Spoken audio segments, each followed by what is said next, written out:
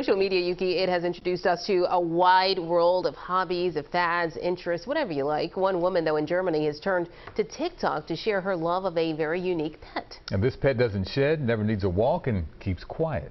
Here's Ian Lee. They're not cute or cuddly and have a face only a mother could love.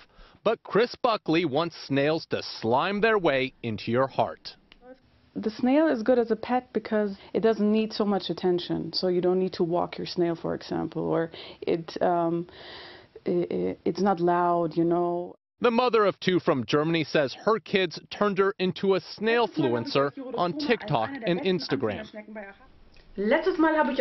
She now welcomes nearly 200,000 followers to the slimy side of life. I think it was like the second video that got viral, what I posted, and it was with my snails. And then, like, the people begged me, and and then I came into this whole snail game.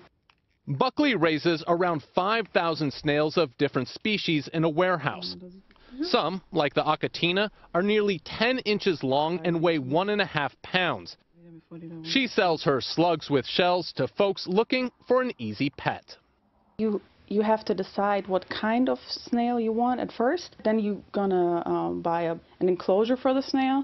You need soil, of course, stuff where they can hide in, bowl full of water, food, of course, and that's about it. Encouraging people to come out of their shells and join her, even if it's at a snail's pace. Ian Lee, CBS News.